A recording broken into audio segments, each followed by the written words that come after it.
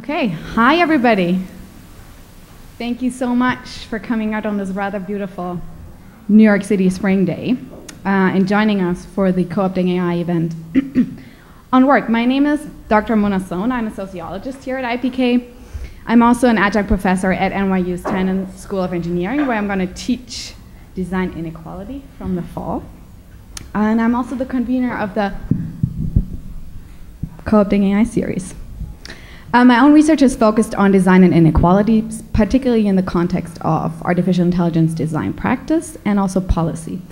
The event tonight will be comprised of a film screening of the documentary Cyberwork and the American Dream, and then we're going to follow up with a panel discussion with the two filmmakers, Professor Elizabeth Cobbs and James Shelley, as well as Dr. Madeline Claire Ellis and Eduardo Porter. I'm going to introduce the panel after the film screening, just so that you have their bios fresh on their mind and sort of can place what they say. Now, before I introduce, or before we start the film screening, I just want to say a few words about the event series. So essentially, the Co-opting AI series sort of do what it says on the tin, as the Brits like to say. They set out to co-opt AI. Now, what does that mean?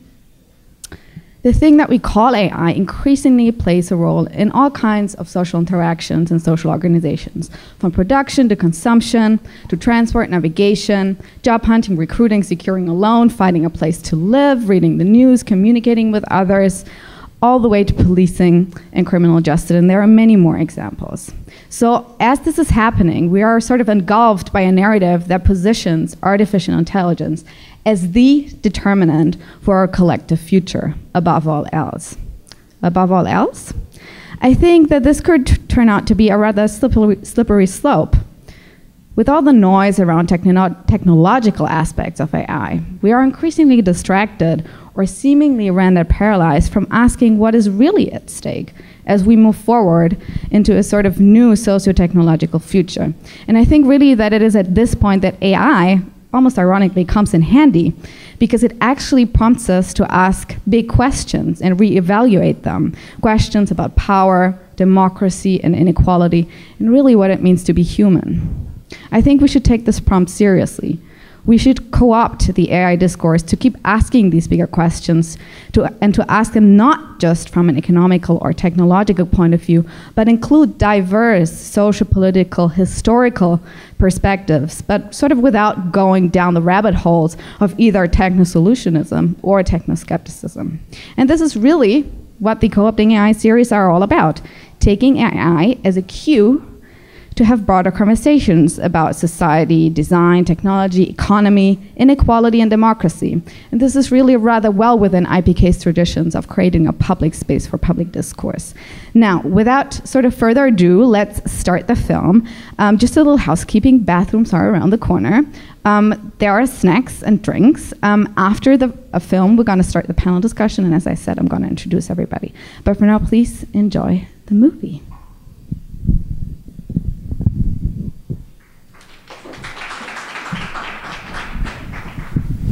Okay, thank you so much for bringing that film to IPK and sharing it with us. I'm going to introduce our panel. So we have, in the lovely green jacket, Professor Elizabeth Cobbs, who is one of the filmmakers. She earned her Ph.D. in American history at Stanford University. She now holds the Melbern Glasscock Chair at Texas A&M University and is a senior fellow at Stanford University's Hoover Institution. She writes a lot. She successfully writes fiction and nonfiction, and her books have won 4 literary prizes. Elizabeth has been a Fulbright Scholar in Ireland and a fellow at the Woodrow Wilson International Center for Scholars in Washington, D.C. She also served on the Historical Advisory Committee of the U.S. State Department and on the jury for the Pulitzer Prize in History.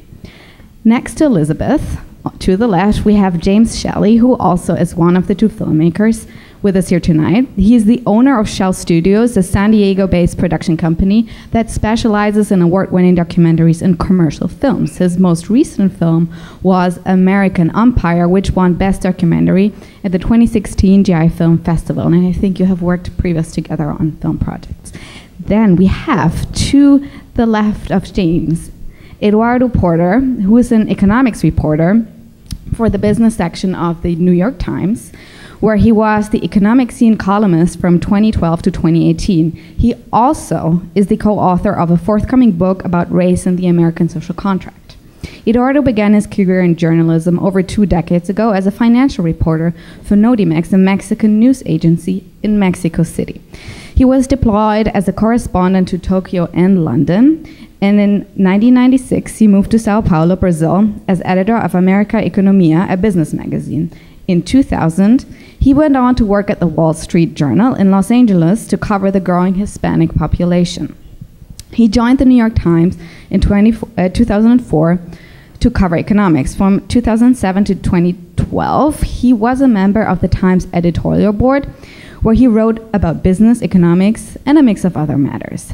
Then, to my left, we have Dr. Madeleine Claire Elish, who is a cultural anthropologist, and whose work examines the social impacts of AI and automation on society.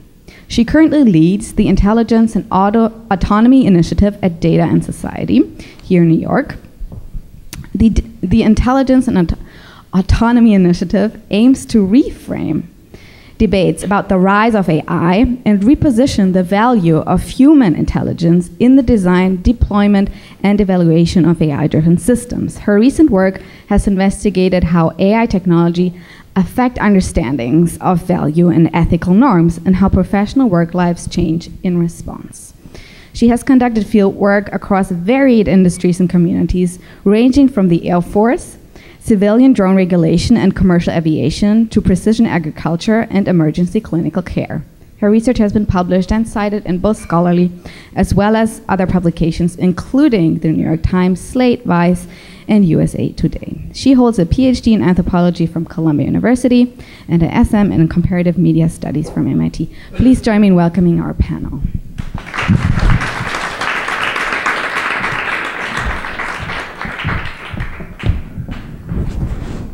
Okay, does this work? Yes, wonderful.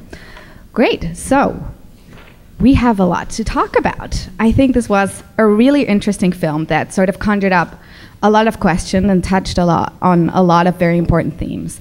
And so I want to start by asking Madeleine, who is coming from fieldwork today, who is doing fieldwork today, about last week, about sort of the idea that AI sort of top-down affects our lives, and sort of whether that notion is really helpful in thinking about sort of the future of artificial intelligence.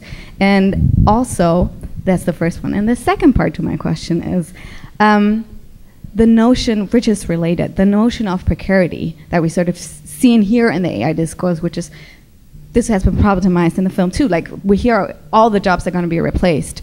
What sort of, if we dig a little deeper, what kind of stories lie behind that we need to hear? Great, well, thank you. Is this on? You can hear me okay? Okay, great. It's an honor to be on this panel with all of you. And I am also going to take the sort of older bio that Mona read about, aiming to reframe and reconceptualize the discussions that we have around AI. I'm going to take that to heart and maybe be a little provocative on this panel. So I think I'll start, Mona, with your second point about this idea of precarity. I think one thing that, as an anthropologist, my methods are well positioned to do is to help us see what is actually happening on the ground. There are a lot of talking heads in this documentary, and so it's anthropology and other kinds of methods that are, whether they're sort of activist-based methods, activist-based research methods, or all kinds of other, anyways, you get the point. They can help us see what's on the ground. And I think that we definitely are seeing a lot of precarity that is arising alongside a lot of the technical innovations that we're seeing. I guess before beginning further, one of the sort of, I guess, things that I I would disagree with about the framing of the problems as they are in the documentary is that a lot of that precarity is not actually because of the technologies, it's because of the economic policies that have gone along with the rise of those technologies. And so I think it's really important to kind of de-center the sort of role that technology has in sort of plowing through society, and to sort of acknowledge all of the different ways in which these changes sort of happen at systemic policy levels. But to get at your question about some of my field work, actually one of my co-authors is here in the audience, Alexandra Matiscu. We looked at how AI technologies are changing the way grocery retailers work, and also the way some farmers work. And what we find is precisely that the kind of narratives around wholesale replacement are really not what we're seeing in the future, which I think the documentary really sort of points toward. But what we see is not just the way in which jobs are changing, but also how the humans who support systems to work are made invisible. And so a lot of the technologies that we talk about today as being AI or automated actually have huge amounts of human labor that is either making them intelligent or that is actually integrating them into social contexts. And so it's really, again, important for me to kind of de-center the omnipotence of technology and to refocus all of the kinds of humans that are sort of propping up a lot of the sort of technology narratives that are going on. I could talk forever, but I'll sorry, that was the shortest I could do. That's a nice cue to ask Elizabeth and James about sort of, you end on the notion of education, and sort of you crack open a whole bunch of questions and issues. So asking against the backdrop of that, having made the film, but also as an educator yourself, Elizabeth, ideally, if you could think of, if you could dream up tomorrow the ideal word of education in the context of technology in the future, what would that look like? And I'm asking that sort of with my European hat on. Oh, European head, interesting.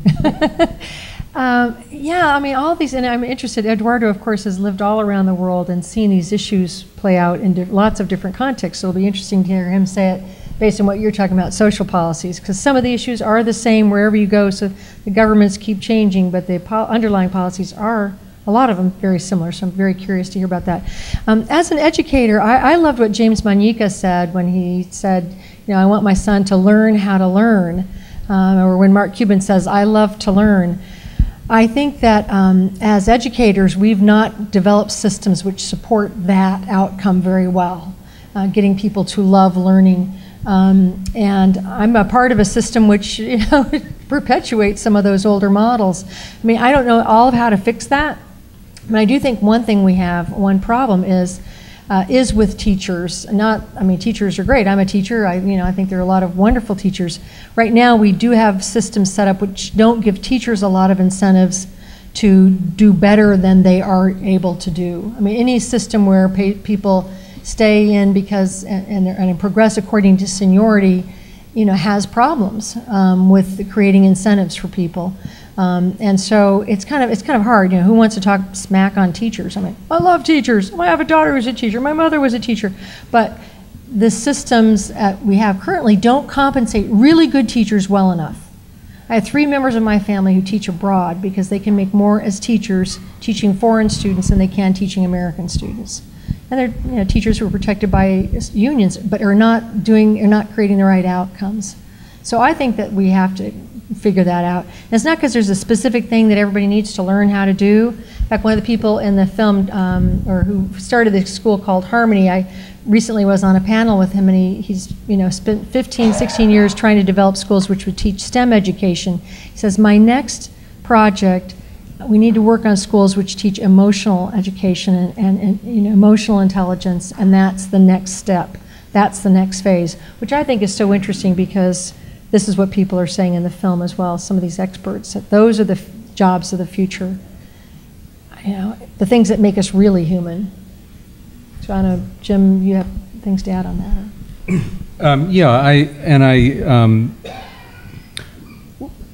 One of the reasons we made the film in the way we did is that there are a lot of films out there that talk about AI and robots which make you want to hide in your closet and just say, you know, this is horrible. They're coming for us. They're taking over the planet. And to me, I think that warps the conversation we need to have, which is around our social systems and our education systems and our safety nets. Those are really the important conversations. And as Astra Teller says, you know, the fear should not be of the technology. It's of our social systems and how they can support the transition. And we've seen it before. It's one of the reasons we go back and look at history, is to remind us that we've been through these huge technological changes before, whether it was steam or electricity or computers. They've always been extremely difficult, and a lot of people have been displaced, and it hasn't been pretty, as Neil Ferguson says. But at the end of the day, these changes have brought enormous improvements to our lives today. Penicillin, airplanes, life expectancy. So, you know, the big picture is these huge revolutions, which we're going through right now, have happened in the past. They have been difficult, but we've gotten through them before. The conversations I think we need to have are what can we learn from the things that worked in the past to help us get through there, and how can we change the systems we have today? I mean, you know, the safety net we have today was built for the 1930s, right? When you had a big factory in a rural town and it would shut down during the business cycle and the government would subsidize the corporation to keep people around until the business cycle picked up again, and then they would be rehired. That economy doesn't exist anymore. And so how do we retool our safety nets for the gig economy, et cetera? So I appreciate, you know, the fact that we can have these conversations, because I think they're really important. Yeah, I have a few thoughts on that, but I want to ask Eduardo, sort of two interlinked questions, or touch upon two issues which I think are linked. The one is in the film is being said that, oh, unionizing is not happening anymore, you know, nobody's in union, which as a matter of fact, there's a reverse trend in the tech industry, which is sort of coming together, and there's unionization going on. It's kind of a hot thing right now. So that's one thing, and you recently wrote a piece about hotel workers, I think, unionizing. So maybe you can give a bit of context on the idea of unionizing in the future of work and artificial intelligence. That's one. Two is about UBI. And we talked about this before we started the event. Is UBI really gonna, you know, save a problem that we don't know we will really have? Okay, let me take the first one first, and I'll try to embed it in Elizabeth's observation about the importance of institutions and how they affect how technologies are deployed and what effects they have on the broader society. Now, I would point out just specifically about unions that technology, to agree that we should not take a technology-centric view of all social and economic change, is that I would argue that we have a lot of different experiences of unionization across the world, and these different experiences of unionizations are associated with very different outcomes in terms of the impact that technologies like automation have had on the workforce. So the kind of crisis of disemployment that you have in the United States is very unique to the United States. It is embedded in a set of policy choices, and it is embedded in, you know, in perhaps other social arrangements. But if you look, for instance, at Germany has a much higher rate of automation than the United States does, or Korea has a much higher rate of automation than the United States does. But the institutions have a stronger labor union there, as well as other basic data institutions. Protection, by the way, both countries ironically have very strong data protection. Right? Indeed.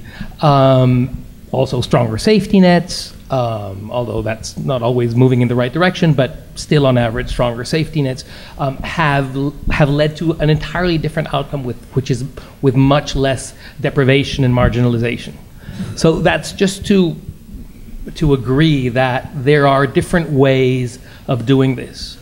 And I could say that very specifically about, this could even affect the pace and the type of automation going forward. So there has been some economic research, mainly by Daron Acemoglu at MIT, who has started questioning what is motivating a lot of the investment in automation right now, and whether it is in fact increasing productivity, which is the good thing that all these people are talking about, or whether it is in fact to take advantage of a tax benefit that you get from replacing a person with a robot. So and his argument, his strong suggestion, more than a strong suggestion, is that indeed that's true, that the productivity gains that we're getting from a lot of these instances of automation over the last 20, 30 years have not really done a great deal of enhancing productivity. And that might in fact help explain why productivity growth in the United States, despite all this whiz-bang stuff, is growing very, very slow by historical standards. And so he say, but we have this tax regime, so robots don't pay payroll taxes. And so for the individual business, there is clearly an incentive to automate when there's a social externality that it doesn't have to pay. And so therefore, we automate faster than we should. Now, as to what technology means for the future unionization, my guess is that it's nothing good. And again, I would speak mostly about the United States. In the United States, every opportunity to get rid of unions has been taken, and whatever advances are happening in the tech sector, we have 7% of workers in the United States are members of unions. I mean, it's very dramatically low. And this had to do with laws that allowed companies to set up in states where they did not have to allow a union to operate. I mean, it's a little bit more complicated than that. But it was clearly a set of political choices that led to this deunionization.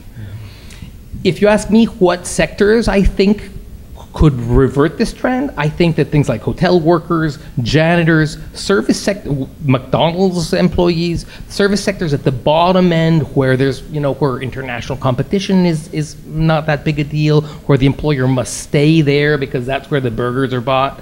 Those offer opportunities for some form of collective action. I'm not sure that you're going to see unions like of the old AFL-CIO type, the big industrial unions. My guess is that they're going to be likely much more fluid collectives, a bit like the Fight for 15, and a lot of the labor organizing is not going to be to negotiate with management on a raise, but maybe it's going to be to put pressure on the political system, to get legislation passed, to get minimum wages rise and that. Technology, to the extent that it is going to allow businesses to separate themselves even more from workers, which is one of the other consequences of technology that has gone over for hundreds of years. It's allowed, it allowed for outsourcing because, IT, you could monitor your workers. They didn't have to be in the same company. You could, just farm it out. And right now we have what's known as the ghost work, where so many of these companies don't really employ workers, but use little bits of times of people that are scattered all over the place. So I would think that technology is going to further allow for the distancing between the employer and the employee, weakening the link, weakening the responsibilities. And so I think that's going to make unionizing much more difficult. Now, about UBI, I'm a skeptic. I'm on record. I got trashed on Twitter for saying that I thought it was nonsense. And I do think a couple of things. A, it's hugely expensive. Well, hey, first, UBI is not one thing. UBI is 27 different things. And so yet we have to be kind of precise what we're talking about. Are we talking of a slight subsidy that's, is not going to feed you and you're still going to need a supplement by employment of some sort? Are we talking something that really can take the place of a job? Is it like these guys are, if you're portraying a future with no employment, do we need something that takes over the entire job that employment used to have to keep people alive? Or is it, $200 a month?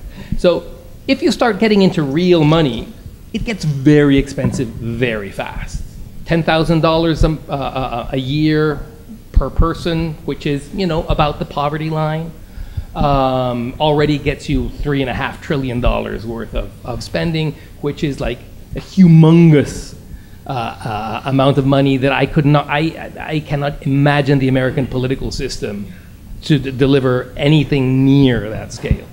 And sure, you'll tax back some of it from high earners, but it's still a very, very heavy lift. I mean, getting, you know, something like universal childcare here is like impossible. So I think it's like, you know, Astro Teller is into moonshots. Well, this is a moonshot. And on the other hand, I would say that this is not really the problem that we had. And somebody up there made this, maybe it was McAfee, that it's not, we're not facing, I don't think even in the distant future, a future of zero employment, of disemployment. I think we face a future of crummy employment. And so I think that the solutions should be around that reality. And I agree with Manika that jobs are not just money. Jobs have been the center of how we organize our lives for, you know, hundreds of years. So just assuming employment away I think is a little nuts. But the idea that we need to somehow improve the livelihoods, the employment, maybe the productivity of the employment of, you know, 2/3 of the population who does not have a bachelor's degree, I think that's the challenge.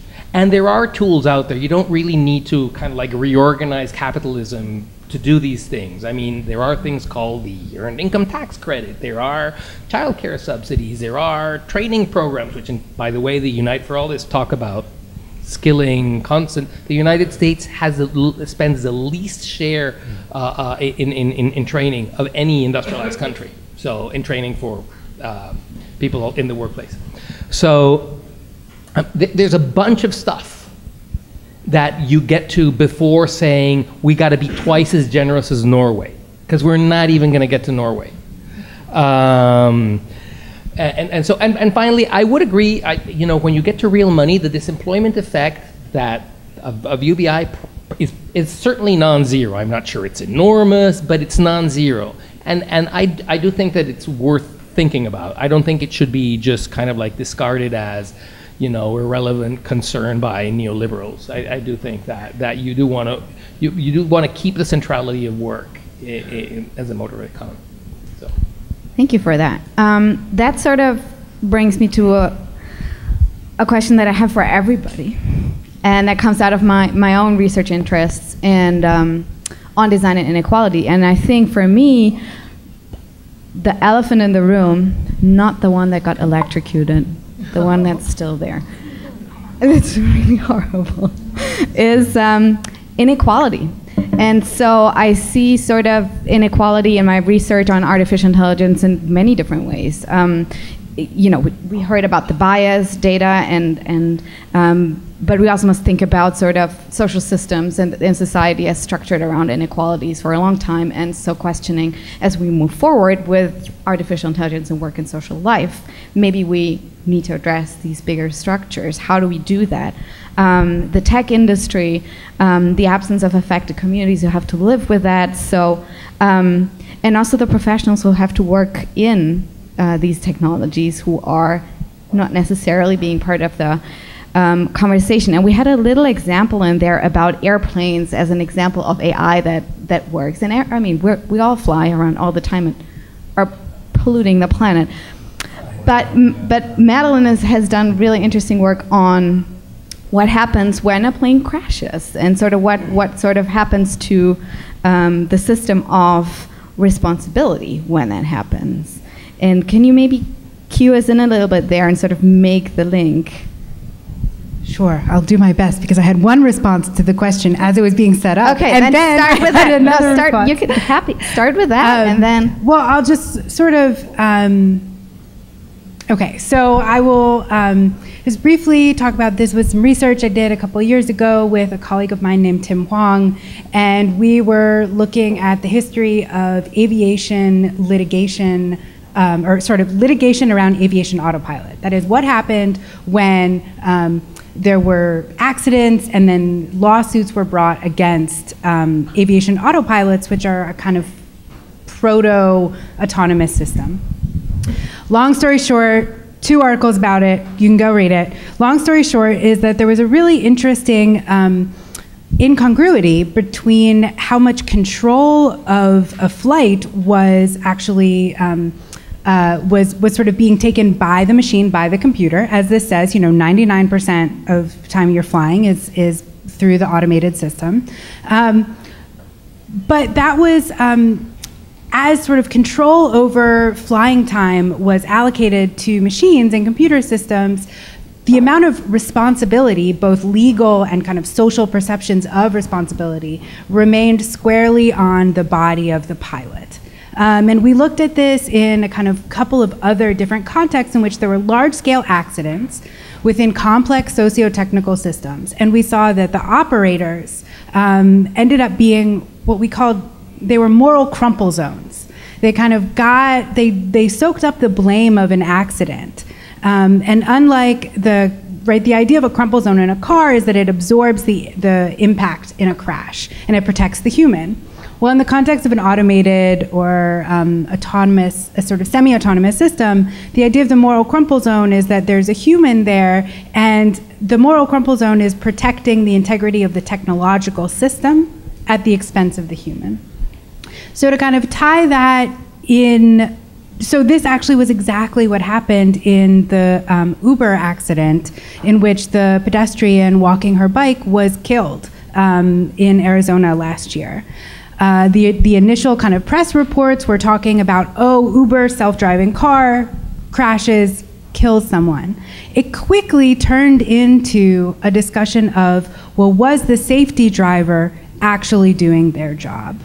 And well, this was actually a problem with the safety driver. And in fact, a couple months ago, Uber was released from having any kind of criminal negligence, but the safety driver is facing vehicular manslaughter charges. And so this is really interesting to me because it points out something which I wish had been talked about more in the documentary, which is the different ways in which intersectional power dynamics are going to be at play when we think about the world that is reformed when we have all of these technological integrations. And so to kind of loop back, right, because the people who are going to be sort of in a position that is precarious, in a position that is a crappy job, and they're going to be held responsible for something which was not in their control, it's going to be the people who are in some way vulnerable or who are at the edges. And so I think that talking about race and talking about the kind of intersectional dynamics that are at stake in these kinds of technologies is absolutely imperative. And I think that the inequality question is both important because we have to talk about all the different kinds of biases, but also all the kinds of perspectives that get to say what the future is around these technologies, right? And so I think it's also important to have not just economists and entrepreneurs, but kind of a wide range of people who are getting to shape the story about what the future of AI and work is. I have another one for Elizabeth. Right, so I really think that, and we're going to make this quick, because then we can take some questions from the audience. I think it's really great that as a scholar you go out and sort of do this kind of work together with James and sort of step out of the academy and sort of do public scholar work. And so my question for you as a public scholar and a historian is, how can we ensure that this happens more? How can we ensure that scholars, for one, but also activists, participate in the artificial intelligence discourse more actively, but also specifically history? Because earlier you said, history kind of always has the answer, and we can talk about that, but I think the important message there is there are multiple perspectives, and history is one important one. And so you've done work on that front, and so how can we push that out further into the AI space? Well, I mean, I obviously think of films like this as part of the goal. I just think that history, there's no way to know the future on almost any of these things we've just talked about. We're all guessing. And we need to be guessing because we've got to try to anticipate, what could happen and make, anticipate it in a good way that create appropriate social programs. But the value of history is that it does give us some recipes for what has worked. The past is the best predictor of the future. And in that sense, we do know there are things we have done in the past that have produced useful effects. We do know that there are controversies that some people are like, even now, like, should we have safety nets? I mean, it's craziness. And government is what separates us from other animals, right? Our ability to invent cooperative solutions to social problems. That's what government is. So we need to be taking care of those social programs. We need to be using history to say, listen, how did we get to be so awesome? We did it by educating our populace. We did it. That's when we became the world's wealthiest country. We are now 31st. So 31st in the world is going to have long-term effects. And I don't just mean that as a competitive thing vis-a-vis other countries. I just mean as like, we're really slacking. We're really lazy. We're really not paying attention as a country. So I really applaud the work of other scholars, and James is, making an effort to make a very hard and very comprehensive film, and Eduardo, the work that you're doing. I just think we have to all keep doing it and know that it's an interesting problem. We're a country that's based on the idea that all people are equal, and yet we're also a country that's based on the idea of merit, which means that we are going to struggle and with unequal outcomes in terms of how we end up in the world. That's something we also applaud that we tend not to talk about, and I think it's a hard, we're squaring a circle there. And I think we just have to have these conversations more and more. Thank you. I'm gonna be mean and sort of cut you off and take questions from the audience. We have one here. If you could say who you're asking. Oh. Hello. My name is Lee Bendet, and I'm actually a retoucher, a digital retoucher, and artist, and have a lot of experience in different jobs and layoffs and things like that, and retraining, which was very good back when these things happened in the late 80s and I got into computer graphics. And although I wasn't in a union, I was able to get a retraining package at SVA and learned all about computer graphics. So that was a wonderful thing. But what has been going on in the last several years, is, I think you all notice, is that we have an economic political philosophies that have gotten more extreme as time has gone on. And so I try to figure out exactly when, maybe in Nixon's White House and into Reagan, that we started getting this neoliberal theory which said government doesn't do anything but protect you in war and policing. And they don't want government doing anything else. Now, true, Time Inc. was very good about the retraining. It was a great company. About a few years before that, Reagan got in, and all of a sudden they started talking about profit centers. And we started worrying about Wall Street and takeovers and things like that. So I think there are like multiple levels of problems here. When I look at this film, I love it because it sort of speaks to my more progressive sensibilities, but then I say to myself, but the reason why we have a lot of these problems is because we're really not a progressive country anymore. We don't believe in education and retraining, and we're not doing anything for people. We're helping Wall Street and the Pentagon and private contractors, and we're really not working on the people of this country, and that's why there's so much anger. But I feel like we can't get through because these people are convinced of something, another kind of system. Can I just add one quick sort of something that was really strikes me when we talk about sort of what used to be is also there are a lot of sort of comfortable narratives that we sort of can talk about in terms of everyone flourished, right? And everyone got retraining and I think that also, given that this is an American specific film, we also have to think about the fact that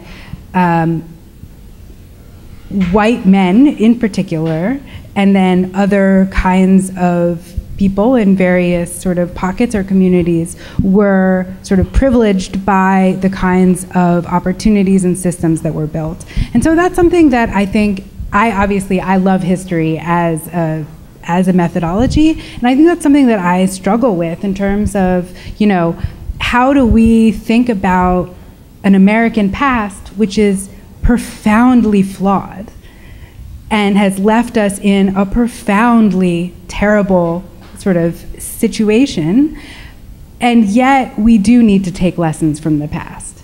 And so I think that it's a tough sort of balance to think about, but I think that both of those sides have to be acknowledged. Do we have more questions? Okay, so sorry, we're going to go from the back. We're going to take, 3 at a time, please. You, and then the next row. And then we have one over there. Yeah, okay. Hi, good evening. Myself, Dr. Shivam. I'm associating with the SAFE Lab at Columbia. So, yeah, Dr. Deshmukh was here and he just left. And like my focus is much more on online crime against children. It's like online crimes keep escalating in these days when we are growing with the AI and other technology. What do you think how AI could serve for social good, and particularly if we want to prevent online crime against children or online pornography and things like that, and what do you think the future and what we have learned from the past as a history? Okay, who's this question for? Pick one. Madeline, okay. Yes. Okay, we're gonna take 3. Okay, next one. I'm Jerry Marlowe. I'm a freelance writer. I have a couple of degrees from NYU. I was somewhat startled by the optimism of the film. Not so much about the technology, but the role of the artificial intelligence in our society. Because through the years we've progressed from a society in the 50s that focused on management, and I think the CEO got 30 times the average worker's salary. And then marketing had its heyday in the 60s, and then everything became finance and law, where all that matters is increasing shareholders' wealth. That's the driver for everything. And then the Republican Party encourages that. And then you have artificial intelligence sort of feeding into this capitalism. And you have the inequality is not just an inequality of wealth, but also an inequality of power. So you put all that together, and I find the combined dynamic exciting as the capitalists use technology to sort of homogenize and reduce the roles and the independence of workers, and to put workers all over the world in competition with one another. So I'm just asking the filmmakers, doesn't this interplay between capitalism and inequality and artificial intelligence kind of qualify your optimism a little bit? Okay, so this is for Elizabeth and James. Hold your thoughts. We had one more question in the back. Over. 2 more questions. Okay, we're gonna 3 more. Okay. Mona, why don't you answer those 2 and then we'll take 2 more? Okay, let's go. Madeline, go first. On child. Okay. I'll answer the capitalism question. I'm going to let you go to the other question. But I know Jim has a lot to say on this too. It's one of these things. You can have a big philosophical conversation, of course, about what would be the optimal social system. There's always the famous quote by Winston Churchill, democracy is the worst of all social systems except all the others that have been tried. And I think that capitalism, of course, has many faces and many forms, and different countries handle the same kinds of problems differently. But overall, it is the case that, that systems which are free, meaning people can freely compete, that there is no top-down management of who does what when, have produced more wealth. It's just what has happened. Again, the future couldn't tell us what might happen differently. You know, we know that there have been other systems, communist systems, which have been tried with high hopes, noble ideals, and did not produce what they were hoped to produce. And this, it's interesting, I wrote another book, and James helped to make the movie about American Umpire. This, you know, China doesn't become a capitalist country, which it essentially is now, because the US wins the Cold War. It's because they get tired of being poor. And so they start allowing private incentives. Now this, by the way, there's a tremendous rise in inequality in China, and at the same time a tremendous rise in the overall level of the society, and bringing many, many people out of terrible poverty, you know, life-threatening poverty. So it's just this kind of not, I don't even like the phrase not a pretty picture, because it's an ugly picture, but it's also a picture in which we all sit around and have lattes and discuss it. Now I don't mean all of us, but I just mean overall, life expectancy has come up, and it is capitalism that has produced it, like it or hate it. It has, historically. Eduardo had some really briefly. I just wanted to pitch in on this question of power and inequality. First, I think that there was some bits that are really important that were missing from this conversation, perhaps on purpose, because its focus was so much on, you know, on economic well-being. But this AI future is going to affect us in non-economic ways that are super important. So for instance, just to debate over privacy. What this is going to do to our sense of privacy, which is something that has not really changed that much over hundreds of years and is now just being revolutionized every day, and how that will play in the political system, I think is going to be a very important driver or shaper of AI into the future. The idea, the amplification of communication, which we at first believed to be only good, and which now we're seeing has potentially terrifying consequences, which again will also play into the politics and to the social response to artificial intelligence. So I think that that these other kind of like not economic arguments, I could see them stopping some forms of AI from developing. So the idea that Facebook was allowed to just become like humongous, I think a lot of parliaments and governments are rethinking that. And who knows where that can go. I know the cat's out of the bag, it's hard to put the toothpaste back in the tube, but nonetheless, I can see that we will be much more careful, or we might be much more restrictive and push much more back against some of the future developments that we could see down the pipeline. And then kind of like more specifically to the idea of power. Okay, I'll stop. Sorry. I almost Because we have 2 more questions and 5 more minutes. And also we have Madeline on the question of children. I'm not an expert in children. I mean, Dr. Patton, you guys will know the answers more than I. So for the sake of time, let's just keep going. But we'll pick it up afterwards. We have 2 more in the back. 3 more. Apologies. We're going to take all of them at the same time, please. Oh, okay. It's an important documentary, and I'm very impressed with its concern for about the implementation of the new technologies and artificial intelligence improving the lives of, quote, everyone, unquote, because the film doesn't acknowledge the fact that in the last, I don't know, was it 30 or 40 years, when, that golden age of the man who could have a well-paying, not particularly high-skilled job and support his family, et cetera, and those disappeared, and the economy changed. And what's not acknowledged, seemingly, and I'm not an historian or an economist, but those kinds of jobs were outsourced. For example, the man who's the Nike guy, the billionaire, he, from what I understand, is still paying people $1 a day in his sweatshops, and those are jobs that if Americans had them, they would be expected to have, some sort of reasonable hourly pay, and how about, hey, having some benefits. And I thought it was interesting that gentleman, Dorian Warren, was crying. He deplored the fact that corporations, had to, pay benefits when China and other countries didn't do that when they employed people. Well, gee, in America, that's kind of a good idea. Anyway, so I'm impressed with, as far as I know, the Nike guy, I can't think of his name.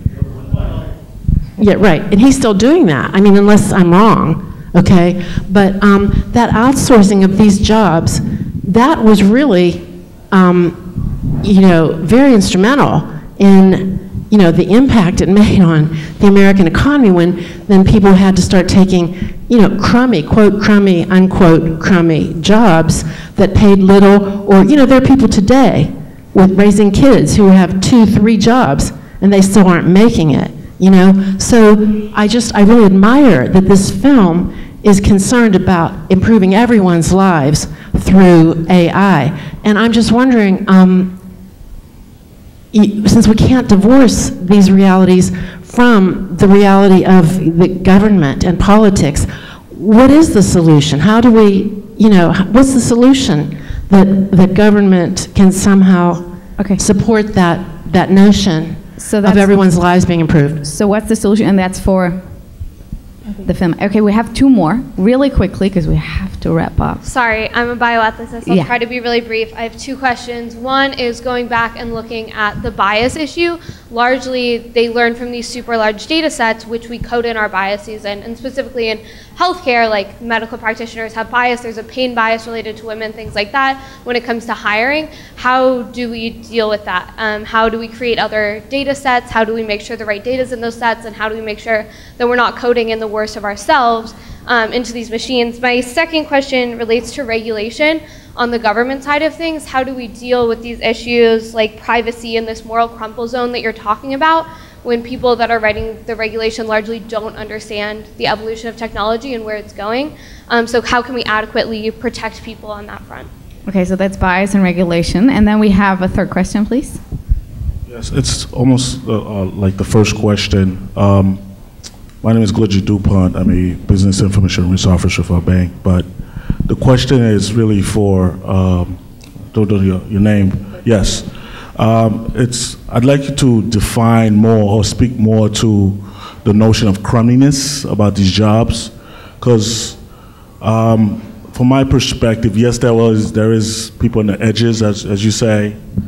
But it seems like, the future has changed, right? I know friends from college who's never been in an office, right? And you couldn't change their mind. I have a friend who works for an insurance company, and he works from home, and he doesn't want to change that. I know a couple who lives in Roatan and is managing a business, just because of the space that you talk about, this is the business incorporation, right? Can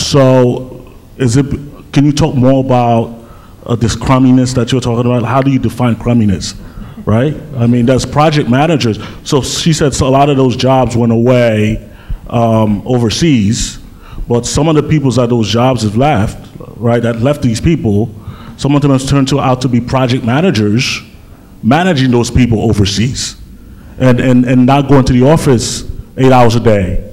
Or, they're working, there's a notion now you can work 3 or 4 days a week instead of a 5-day week because you could do more because of the efficiency. So we're going to start with the first one, which I think was for... I'm going to give Jim the question about outsourcing.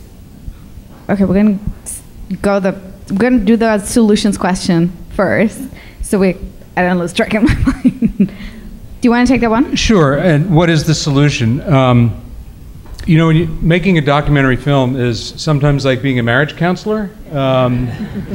I've heard that really good marriage therapists know they're doing their job when each person thinks that the therapist is on the other person's side, because that opens up the conversation. And so I think the most important thing, is there a solution? There are a lot of documentaries that are very advocacy oriented that say, here is the answer. And I always resist that because I think the answer is for us to talk about these issues. You know, this is an issue to me like climate change. It's so big, it's so important, and it's so critical to our future that we often don't talk about it. So my hope is the solution is to, as a filmmaker, hopefully present something that will create conversations. And we have built around this, if you go to our website, we have a full high school curriculum, college curriculum, and community curriculum around, after you've seen this film, what do you think about this issue? What do you think about that issue? And I think just like climate change and all these other big important issues, I think we have to, you know, an election's coming up, and we have to make these questions the questions we ask people that are running for office. What are you going to do about it? These are our concerns. And so I don't have a solution. I don't think any one of us has a solution, but I'm hoping that as a community and as a society, the more we talk about these things, we will come up with something. Great. The next one was, I think, for Madeline about bias. Oh, gosh. I mean, this is a whole huge set of literatures and conversations that are, you know, currently underway. And I think, you know, the only real answer is, you know, in many ways a similar sort of end point, which is that we're never going to solve bias. We need to think, I think also we should maybe be thinking of shifting the frame away from bias and more talking about what do we mean, like what are we trying to say? Are we trying to talk about equality? Are we talking about equity? Are we talking about justice? Are we talking about equal access to opportunities? And then we can think about, okay, given what data sets we have, given what models are being developed, right, we can begin to think about, okay, how do we take what we have and be sure that it's more finely tuned to what the outcome that we want is. There are a lot of computer scientists thinking about this. Desmond Patton, who was here earlier, also just wrote a really wonderful piece about how actually all kinds of community organizers and community experts need to be part of the bias discussions. It can't just be computer scientists. Of course, I want to vote for the anthropologists as well, and the social scientists, historians, right? This needs to be like a everyone needs to be involved. And I think that, yeah, it's a really important question, and it also gets to a lot of discussions around diversity in tech. And, you know, who are the talking heads that we have, and who are the like majority of tech companies right now, or who are the majority sort of employees as opposed to contractors, right? Who might look differently. So I think that there are all kinds of ways in which we can begin to work and not just criticize, but actually take actions to combat what is currently being described as kind of the problem in AI bias. There was a second part to the, what was the second part to the question? Regulation. Oh, right. Oh, regulation. Okay. Like, oh, could I pipe in a little bit? Really quick. 10 seconds. This is always a problem with new technologies, right? And new technologies come in and they provide benefits and they create damage. We've seen that, the elephant, right, which I love elephants and I hate to put it in there, but we saw with television, right? When television first arrived, it was a wonderful thing, but there were cigarette ads being played during cartoon hour.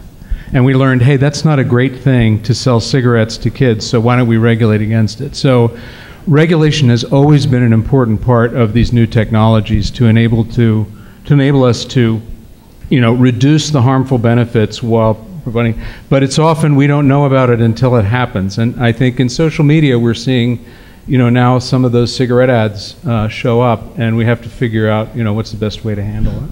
Oh, and so then that brings up a kind of another culture shift in tech, which is that maybe we have to stop moving fast and breaking things, because sort of saying, oh, we don't know what will happen when we do this. Like, that's not okay.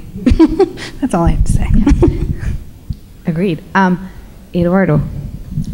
So I have a really not a very sophisticated, a fairly simple notion of what I mean by crummy job. and it's a job that doesn't pay well. 25 grand a year, 30 grand a year is a crummy job.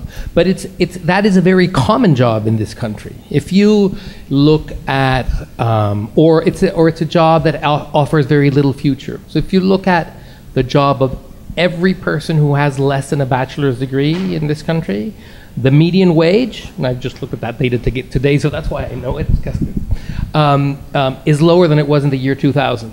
So if you have an associate's degree, or out of high school, had a couple of years of college, or don't have high school, you're making about 10% less than you were making 19 years ago. So that is kind of like a definition that I would use as crummy jobs, and it's really a very large share of our employment, and in fact, it's a growing share of our employment. So even as you get these high-tech jobs, that come with technology, if you look at the vast majority of where the jobs are growing most, it's in jobs paying 25 grand, 30 grand a year. The fastest growing occupation over the next 10 years, according to the BLS, is going to be some variety of home health aid, and they pay 25 grand. And second or third place is some version of fast food employee, 25, 30 grand. If you look at the top 10 fastest growing occupations, according to the Department of Labor, 8 of them, or 7 of them, are 25 to 40 grand a year. So that's the concern over the quality of employment. It doesn't really, there's no other kind of measure of crumminess that I can think of. Okay. Last word to Elizabeth. A word of hope. A word of hope. Well, I understand all of this stuff, and the points that are brought up as the downside are terribly important. I guess the historical perspective, I still think is of value. We live in a world that in most ways is much, much better than it was 50 years ago, than it was 100 years ago. But history is not a simple process. It isn't. What we look at is sort of these long-term trends. One of the problems, what you just said, is, I understand the impulse. We got to be careful not to break stuff, right? I totally get that. And at the same time, as human beings, we've been breaking stuff since time immemorial. And that's part of this creative process. I think the Steven Pinker book, which is sort of by the way, we all live pretty well. It's pretty, we have crummy jobs, but it is also pretty doggone crazy how much better we live, how much longer we live than our grandparents, than our great-grandparents. It just is. And so when we emphasize so much the problems that we have, we take the heart out of things. We take courage away from people. We send them further into cycles where we feel like, there's nothing we can do and we have no power, and that's just not true. So, onward. Thank you. On that note, please join me in thanking our panel for bringing their work, expertise, and time to this space.